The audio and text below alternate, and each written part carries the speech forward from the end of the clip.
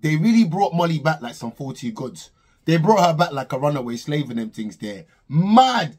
I heard this was going to happen before. I thought it was rumours. People said she was going back to Spain, but it was for photo shoots and all them things there. They lied to us. You lied to me. They lied to us. Wow. Oh my God. I just thought about it. Mitch, you know. Bro, Mitch is going to have an orgasm in his wife fronts. I swear down. The guy is going to come in his briefs. The way he won't be able to contain himself and them things there. Molly back. Bro, you got to admit the producers are killing it this year. You got to admit that. They're smashing it like plates at a Greek wedding and them things there. They're flaming it like a filet mignon. I swear down. Bro. Bro, they got this under wraps like Michael's son blanket and them things there. That's how much they're killing it. Fam, even the way the Casa Amor thing with Neo and... Bro, that was magic. That was epic. That was film noir. That was... Yo! That had every element in it. The fun, the music, the suspense, the storyline. Everything was beautiful. I love the producers. Listen, yeah, this season, bro, I'm telling bare people, where are my brethren that don't even watch Love Island? I'm like, bro, you have to watch it this season. It's mad. And with Casa just here, we're about to experience something we've never witnessed before. This is once in a lifetime and them things there. Why am I so gassed? I'm such a waste man. Some of the man they brought in tonight look a bit dusty still, like they could do with a good dusting. You know them one there? A couple of them look like they picked them off Brighton Beach, like just kicking rocks and bare feet with their bare feet and them things there. Do you know what I'm saying? But apart from that, all is good. Let me take it from the top. There ain't really much to talk about in this episode apart from the madness that happened in the beginning and them things there. But let me tell you how it all went in them things there, yeah? So here's a story all about... I'm joking. Oh yeah, before I get started, you know how it goes. It's your boy Fred Stones. Hit that sub button for me. I'm not even going to look. I'm not going to look. Hit it for me if you haven't hit it before. Comment, share, like, you know how we do. So let's take it straight from the top, yeah? So we started with Scott, yeah? Scott went happy still. He wanted to mash up a couple of the boys. He wanted to run a fade with them and them things there. He was on the smoke from the beginning. Bro, the brother was on smoke like a shisha lounge. I swear down. He was on more smoke than Doc Cotton. I swear to God. This guy... Yo, he was on it still. And I can see why he's on it. Because, yo, why is man calling me out my name? And they don't even know me like that. What? Because, shut up, listen. I'll give man the pimp slap with a talcum hand and them things there. But anyway, he was telling Catherine that he wanted to pull up on the boys, talk to them. He was about that get down or lay down life. You know that one's there. He called the boys and stuff and he said, yo, I heard it through the grapevine. Now, obviously, he sat there the other day and he heard them man there chatting about, just yapping about him and Catherine's relationship. He said, yo, like, I heard you lot been talking stuff behind my back and stuff here. And he told man like how they tell man at weddings. He said, speak your piece now or just forever, just hold it. And then Ty with his resting duck neck, with his flipping turtleneck, and he ain't even got a sweater on. The brother looks like his neck's playing hide and seek from him. The brother's built like a flipping spam sandwich.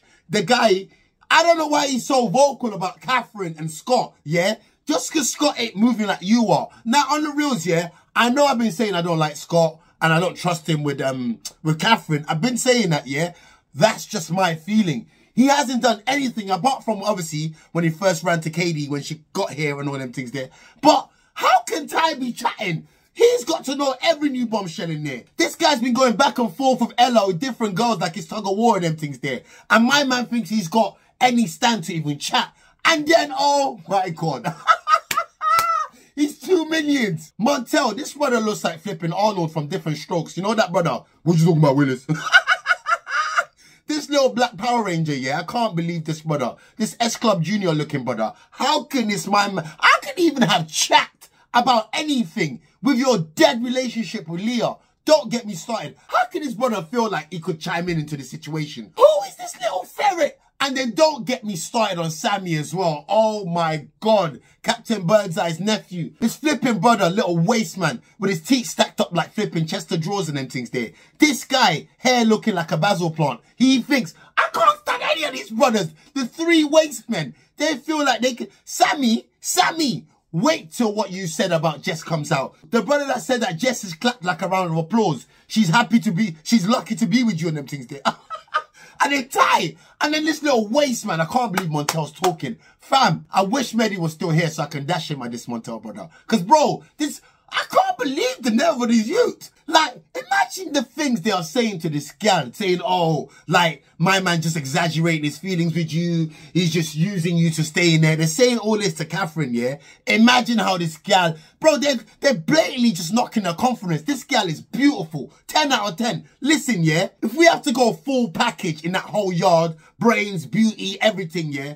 Nobody's beating Catherine. I don't care what anyone says. Nobody. But they're there trying to pull the gal down like crabs do in a barrel and them things there. Knocking her confidence. Knocking it like room service and them things there. Knocking it like dominoes. Like, it's not fair. The gal is just there. And the mad thing is what got me mad. Fam, I went to bust Ty's head. All of their heads, bruv. They all get me mad. So you're not going to apologize to Katie. I'm going to get started on Katie. After she started that nonsense argument, yeah, nobody apologized to Catherine. Nobody. Oh my God. What? They disrespect black women face on a daily basis, on a constant, like in the public, on social media, just humiliated, just disregarded, like they don't matter in them things there, yeah? Like, it's sickening still. It's sickening still. I hope everyone just sees it in all them things there. Because as soon as Katie... No, let me talk about Katie, yeah? So while this argument was squatting and it was simmering down a bit, everyone was walking off in their directions and Whitney was walking with someone. And Whitney said, you know what? If anyone wants to tell me anything, rather than air it out like Ty did with Catherine in front of everyone, trying to make her look stupid in them things there, she's like, let me know, innit? Tell me. Let me know. Bring me on a one-to-one. And then Katie started piping up. Bro, she was piping up like a plumber and them things there. You know them ones there? The girl, I don't even understand the whole fuss she was making because she don't even like Zach like that. She don't. Is it because Whitney's there now and is it? Bro, so when Whitney said, oh, if anyone got anything to say to me, pull me to the side, the Katie girl said, oh, well, you should have pulled me to the side to speak to me about Zach and and all this. Bro, she started going mad, bro. Like she had rabies and them things there. She started going crazy, proper little Karen. Bro, I wanted to smack her with a Tesco bag. Why is she moving like that? I think she lost the plot a little bit, talking about, oh, she wants to be seen and all this stuff. Like, what is she, a lollipop lady or something? What kind of idiot girl is this? They sat down, had a little chat and all that stuff, and she talking... Bro, she's an idiot. I love how Whitney composed herself. Whitney, I love her. She's a great representation of black women. Because this whole aggressive and all that stuff, as soon as you start to be assertive, it's labeled as aggressive and all them things there, yeah? I love how she conformed herself, how she just calmly expressed her points and them things there. Katie talking about she wants to be kept in a loop like a Cheerio. Like, what is she, a flipping Cheerio? Like, what is she, a bike tube? Why is she kept in a loop? Shut up, man. I swear down. I wanted to box her with a red brim tonight. I swear down, a slab of meat or something. She was just... The girl was just doing too much. I think she just wants the storyline. She wants to be part of the plot or something. A good storyline. Someone should just flying kick her out that villa. Idiot girl. I don't know what it is. And everyone's fighting over Zach. What is it about Zach? The brother's built like a Belgian waffle. I don't understand. Anyway. Each of their own, beauties in the eye of the beholder and them things there. But certain people got cataracts. But anyway. The boys all squashed their beef. They spoke to Scott after. And, bro, the things they were saying to Scott was just dumb. And it didn't make sense. But Scott was like, oh, I'm just glad we've all aired it out and all these things. But, bro, them man, there's some bullies. They're waste, man. Tyrique is the leader of that villa. And everyone else is just tiptoeing behind him and all them things there. Because no one can't say nothing to him. Them man, they're following him like a shadow. Following him like a pup around the room and them things there. Like, just, what kind of idiot? How are you even a man when you're following? You know what I'm saying? Anyway. Zach then went to speak to Katie after all the madness, to sit down with her, to assure her that, like, she's the only one that he still wants to get to know and them things there. He said, I want to be the only one to hold you.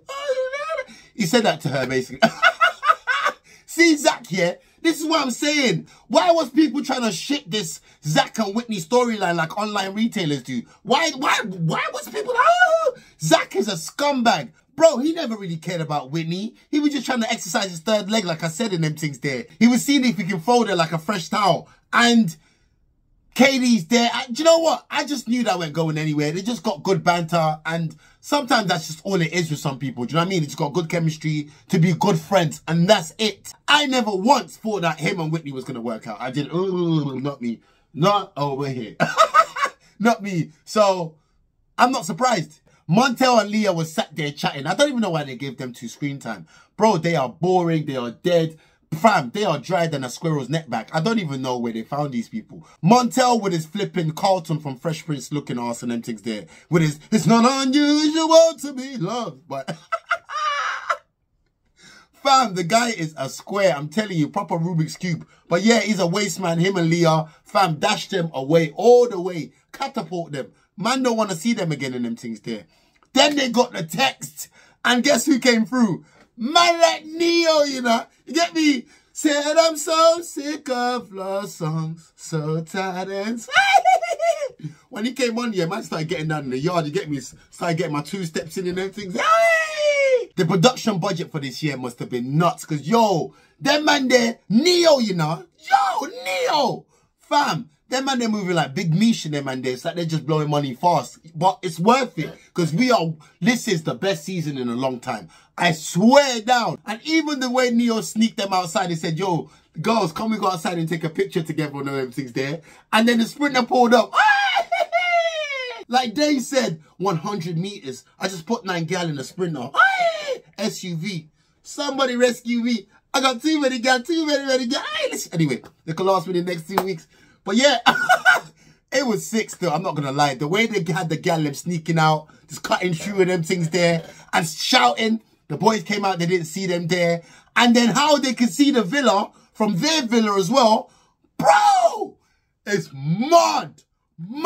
Nuts. Listen, I can't wait to see what Wild God and them things there. A couple of the brothers, they look a bit weird, so a bit mad. Like I said, a couple of them look a bit dusty still. But there's that brother Uzi. I don't really care if you care. All my friends are dead. But yeah, see the Uzi brother, yeah, I can see him going for Ella. And see the black brother called Elon. Bro, it looks like they found him in one Ghanaian market and them things there. I'm not sure still. He might be Whitney's thing still. I'm not sure what. And a guy called Ben, yeah, the white youth, bro, he's got a mad trim. His trim looks like flipping Street Fighter gal and them things there. I don't know, like he got a flash kick in his head before he came into the villa. I don't know. I don't know what's going on over there, but yeah, it's going to be interesting. The girls look, whoa! Guys, let's see what happens on Sunday, innit? It's your boys. Guys, have a lovely weekend. Enjoy your weekend no matter the weather. Stay blessed. It's your boy, Hala.